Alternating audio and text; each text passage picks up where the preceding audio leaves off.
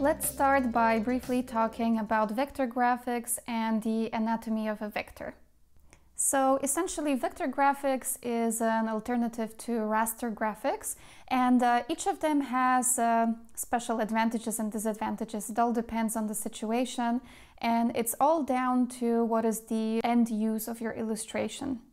In this beginner's class, what you need to know about vectors and vector graphics is that vectors consist of coordinates with lines and curves in between them. Let's have a look, for example, at this flower. It's all vector. If I go, for example, to the leaves, and then on the left side I click on the node tool, you will see that this entire shape is vector. This whole shape is a curve, which is basically a line or a path, and it has those little points, which are called nodes. So this entire leaf shape is called a curve. The same for the flowers here, it's also a curve shape. Also over here you have one example more. It's an illustration, it's actually a pattern that I created.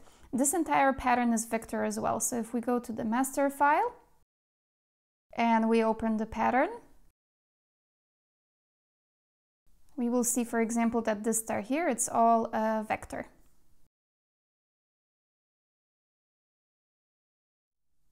Now, one advantage that you hear a lot when talking about vectors is that they are really ideal for printing, because when you zoom in really close, let's take this guy for example, you will not see any pixelation or rough edges. So you can zoom in, and everything will be smooth anyway. Let's zoom out. So with this regard, vector art is really ideal for printing because this could be the size of a small business card, and it's going to print in the same way as a very big billboard, for example. It's going to keep the same super crisp quality. Now let's quickly go to a raster program and let's have a look at the exact same pattern, but as a raster file. Heading to Procreate. This is exactly the same pattern, but this time it's in a raster program and it's been saved as a JPEG.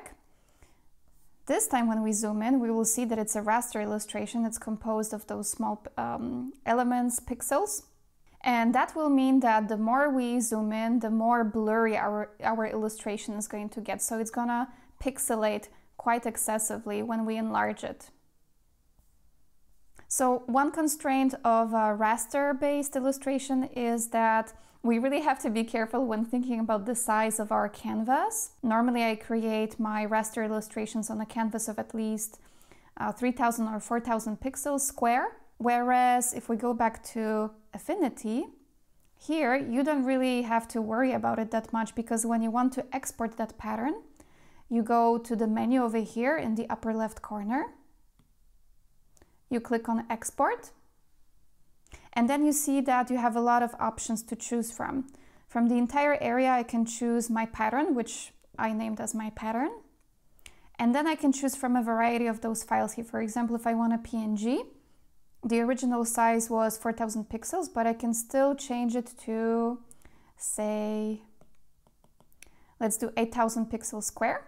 So the bigger the dimensions, the bigger the end file size. You will see the size over here. And now we can share it to Procreate, for example, to have a look if anything has changed, if it's pixelated or not, just to show you.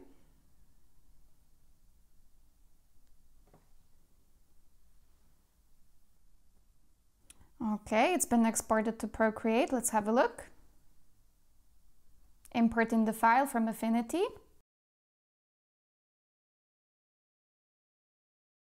And this is the pattern that we just exported from Affinity. So everything is crisp and everything is in the dimensions that we wanted. Let's have a look. Go to Canvas, Canvas Information and Procreate, and then to Dimensions, and you will see it's 8000 by 8000 pixels. Even though, let's go back, this original canvas here was 4000 by 4000 pixels. So it's a huge advantage because I can just create a pattern even on a canvas of, say, 2000 square, and say I don't have an end client in mind, but someone finds my pattern and wants to buy it for licensing, and we strike a deal, and then maybe they want a file of, just from the top of my head, 10,000 by 10,000 pixels. Then it's very easy. Like I said, you can go to the export option and you can choose the file type that you want, and you can export it in the dimension that you want. So this is the huge advantage that vector graphics has over raster graphics. One last thing that you might want to know is that vector graphics is commonly found in a variety of file formats. In general, the most typical file format for vector files is SVG, which stands for Scalable Vector Graphics.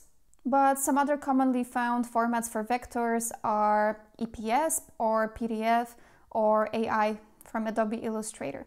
You can also see those files when you click on export. You can also see those file types. Yeah, this is the most common one for vectors, SVG, and oftentimes we also are asked for an EPS file or a PDF file. And that's all that you have to know about vector graphics for starters.